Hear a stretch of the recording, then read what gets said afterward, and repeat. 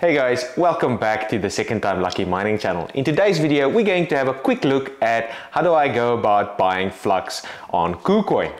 Now, why am I actually making this video? Surely there's lots of people on various different exchanges buying cryptocurrency, right? So we've seen it over the last couple of years, adoption has been crazy. But what I've recently seen and what I've seen in Discord and actually in the Sleep Money Club Discord, so if you're interested to join, I'll leave a link in the video description, but that's not what this video is about. But if you've watched my buying Flux on Binance and transferring it to Zelcore, I'll leave a link again in the video description and tag it at the top. But there's actually a process and there's actually more than one network that you can use. So I found out that some of the users are unsure, specifically on Kucoin.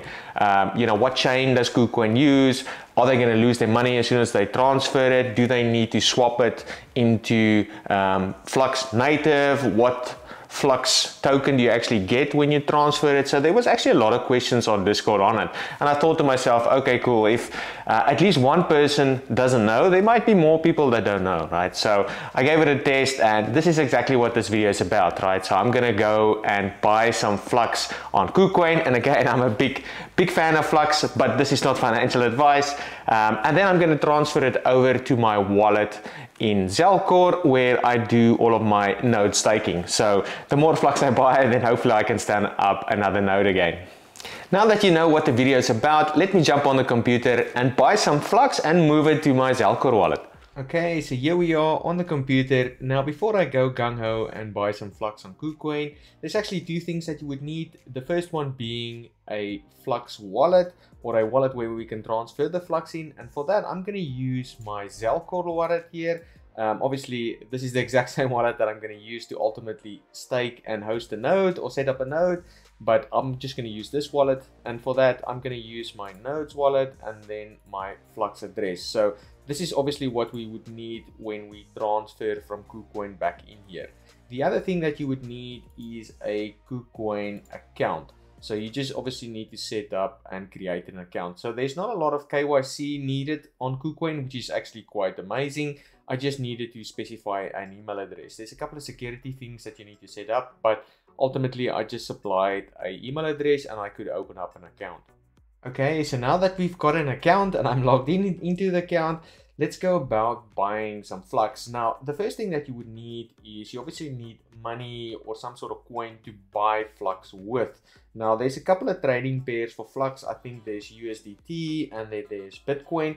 Now, what I did is I did the Bitcoin route. So what I went and did is move some Bitcoin. So you can see here, if I select the wallet section here at the top right, and I go to deposit, and I go deposit, what I went and did is I selected the coin that I wanted to deposit. I don't have any USDT. Obviously, after all of the Luna drama, I'm staying away from any stable coin, but I just specified BTC. And then there's a couple of network options here. I just used the BTC network. So I just transferred some of my BTC into this address. You would see here the recipient account. So that's the other thing that's important. It would go back to the main account. Now, something just to take note of, it just needs 2 blocks of confirmation. So you have to wait a little while for your actual Bitcoin to get here. And then that was the case for me. Once the Bitcoin is there, you would find that under your main account. So if I select your main, you would see I don't have any Bitcoin here at the moment, but there would be Bitcoin in this specific main account. Okay, so after a while, I've sent my Bitcoin to that address that I've mentioned here. So what will happen is the Bitcoin will ultimately sit in this main account. And you can see here, this is now where my Bitcoin sits. Now, what you would need to do before you go ahead and buy some Flux, we would need to move that into the trading account. So the trading account is sort of linked to all of the buying that you're going to do. So for that, all that I'm doing here is I'm going to my Bitcoin and I'm going to say transfer that to my trading account. So it's asking how much do I want to transfer. I'm just going to click on the value to transfer the full amount. So you would see Bitcoin would disappear from this little section here. And if I now go to trading, you would see that the Bitcoin is now sitting in this trading account. Awesome. Now that I've got about 100, a little bit below 120 USD of Bitcoin in my trading account, let's go ahead and buy some Flux. So all that I'm going to do is within this trading account, I'm going to specify here at the top right what I want to buy, and I'm just going to type in Flux, and you can see here currently in my trading account I have 0 Flux, and that's ultimately what we want to go and buy. So what I'm going to do here is select trade. So as soon as I select trade, it comes up with a pairing. So as I mentioned here on Kucoin, there's only 2 pairings for Flux. The one is Bitcoin, and hence that's what I've transferred into it. And again, that's what's important, right? So when you trade, you need to have the coin that is associated to the trading pair within the trading account, right? So there's only 2, it's USDT and BTC. So you can see here, obviously I've got BTC. So that's the option that I'm going to select. As soon as I select that option, you can see here there's a whole host of information sections telling you what's going on, but it opens up this trading screen. Now, once in the trading screen, there's a couple of things that I just wanted to point out. The first one is you can't really do anything unless you've got a trading password set up. Now, with Kucoin, they will actually have a lot of passwords for you to set up. So they would be obviously the main password to get into your account. There would be this trading password that you need to set up, and that's what's being asked for here in the bottom right. There's also a 2FA code that you also need to set up, right? And when we transfer from Kucoin back into Zelcore, that's when it's going to ask for all of these different things. It's going to ask you for an email verification, it's going to ask you for a password and a 2FA. But you would need to have set up your trading account. So for me, let me just put in that.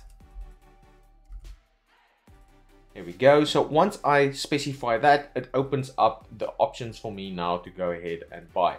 Now, the other things that you just need to go and have a look at. So I can see here, if I move my mouse here on the top left, you would see currently the Flux BTC price at the moment is about 65 cents. So in my opinion, again, I'm not a financial advisor. I don't know if this is a good price or a bad price. In my opinion, it's good enough. I started buying Flux at $2.80. So, you know, it's obviously a big discount from my first buying opportunity. Now that I know what the price of Flux is and the options are open here after specifying my password, let's go ahead and buy some Flux. Now, I'm not, again, doing any technical analysis. I don't draw any lines or look at any of these patterns or know what's happening here. I do know a little bit, but I'm not interested necessarily in that.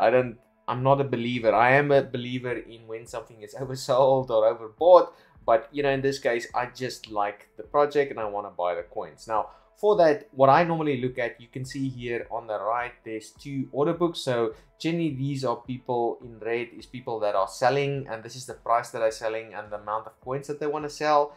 And then at the bottom here, these are people that is looking to buy some Flux. So you can see the discrepancy between the price here. So that is 0.00002261 is currently what the highest price that somebody is willing to pay. And then on the seller side, you can see here the highest price or the lowest price that somebody is willing to sell at the moment is 0.00002278. So that's what I normally go ahead and look at. So, you know, these are in red, again, short versions, people selling, and at the bottom is people buying.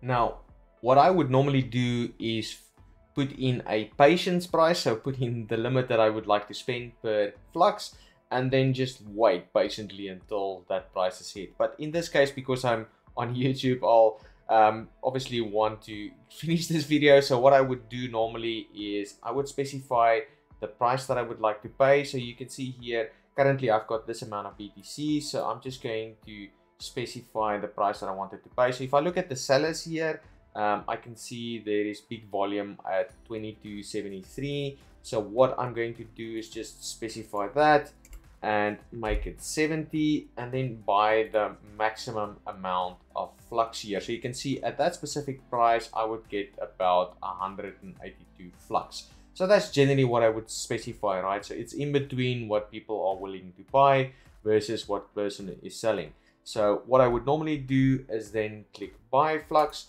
and that would put my order in. So you can see now all of a sudden my order is here at the top, and you can see by that little arrow, so that's really where my order is. Now what I'm going to do is just wait a couple of seconds to see if somebody picks up that order. Okay, so you can see here my open order has now disappeared. There was a sound of money dropping. So what that would mean is your order has been fulfilled.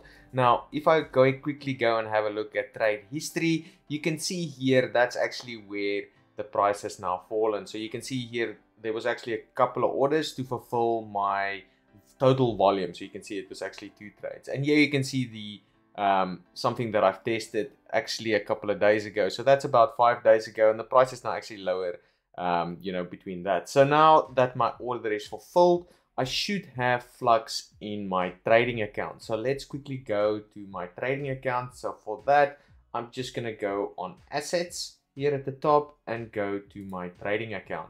So this would now take me back into my trading account. And here you can see this is exactly where the 182 Flux is. Okay, so now that the Flux is in my trading account, what I would ultimately need to do is if I want to send it to Zelcore, and that's the goal, right? So, you know, I went and bought now some Flux and I need to get it in my Zelcore account. Now, what we would need to do now is unfortunately move it from my trading account to my main account. I know it sounds you know, daunting, or it's a lot of steps, but it's really a easy process. I just need to move it to the main account because I think you can only move something out from there. So what I'm going to do here, and you can see by the options, right? You can only see transfer and trade. So if I go transfer, so you can see here's my Flux. I'm going to specify transfer, and then I'm going to transfer from my trading account to my main account, and then it asks you what is the amount. I'm just going to select the amount. I mean, I don't want to trade Flux. I want to set up a node. So I'm just going to transfer everything and hit confirm. And then you would see the quantity in my trading account is now 0. So now again, if I go to my main account, that's now where you would see the 40, I think it was about 44 Flux that I had originally in here, plus the 180 odd that I went and bought. So now that it's in my main account, this is now the next step where we're going to transfer it to Zelcore. Okay, so now let's transfer it to my Zelcore wallet. And you can see here in the main account, this is now where the options are. So you can see deposit, withdraw, transfer, and lend. I don't want to lend, I just want to withdraw. So I'm going to select withdraw. And this is now where it's going to ask me, okay, what do you want to withdraw? Obviously, I've selected Flux, so that's not a problem. It's going to ask you for your wallet address. So this is important. This is now where I'm going to go back to my Zelcore. So you can see here, I'm just going to open up Zelcore.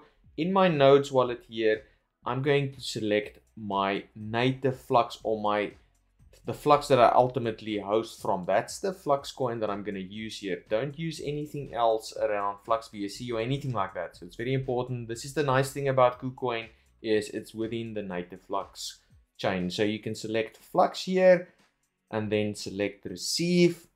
This is the address that I'm going to send it to, right? So I'm going to select this and then copy and paste that into my wallet address here. So for the network, you can see here there is no real option. I see fees, so you can see there will be a 1 Flux fee. So that's actually quite good considering, you know, what I pay normally when I do it on Binance. So that's pretty decent.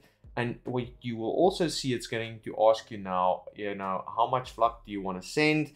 You know, in my case, I'm just going to select all and then click on the withdraw button. So just to confirm, and if I just double check, and you should always double check these things, I normally check the first couple of digits and the last couple of digits of the wallet address. So T10J, so if I just go back to my account, so T10J, so that's correct. And then RGSZ, and then go back here, RGSZ. Okay, happy days, awesome. So that is correct. So I'm sending it from there to my wallet. This is the quantity that I'm going to send, and I'm sending the network, which is Flux. And again, you just need to make 100% sure those are correct. And then I'm going to click withdraw. So as soon as I click withdraw, it's going to ask you again, confirm that the details are correct. I'm just having a quick look. It looks correct. I'm going to click withdraw. And this is now where it's asking you for all of these passwords, as I mentioned. So it's asking you for your trading password, email verification, and your 2FA code. So I'm just going to specify those and hit submit. Okay, so once you have specified that, you would get a completed section here, and then at the bottom you would see you would get a transaction. So there would be a transaction and it currently says processing. So you can actually view the transaction. What would then happen is it would open up the Flux Block Explorer. So all that I'm going to do is wait a little bit patiently and have a look at my wallet in Zelcore just to make sure that it's in there. After waiting for at least 2 minutes, and again, if you're not familiar with the Flux blocks times, there's a block every 2 minutes, you would then get the status changing from processing to completed. So that's the indication that the sending to Zelcore is complete. Now what I'm going to do is just double check in Zelcore. So I'm just going to open up my Zelcore wallet here again and then go to Flux. And then what you would see, there we go, there's the transaction on the 28th of May. So obviously if I select this, you can see the details. I think it's currently blurred out for you guys, but I'll see if I can put a screenshot with the actual amount so you can get the actual confirmation for this. This is really how easy it is. I know it sounds like a lot of steps, but you know, to repeat, obviously I've opened an account. I then transferred at least the trading pair that I know about and that I own. So I know there's a trading pair for Flux on Kucoin for Bitcoin. So I've moved my Bitcoin into my Kucoin account. I then transferred my Bitcoin from my main account to my trading account, and that enables me to trade that Bitcoin. Once in there, I then went and traded Flux and I used the Bitcoin pairing.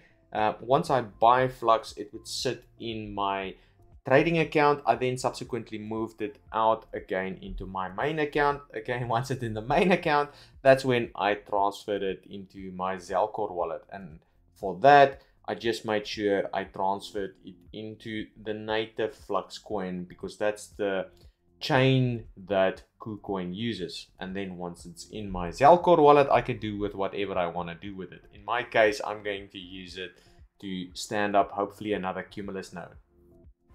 That's it for this one, guys. Hopefully you've liked the video. If you have liked it, please like it and maybe consider subscribing to the channel. If you didn't, please specify in the comments what you would like me to change. Otherwise, I'll catch you in the next one. Cheers.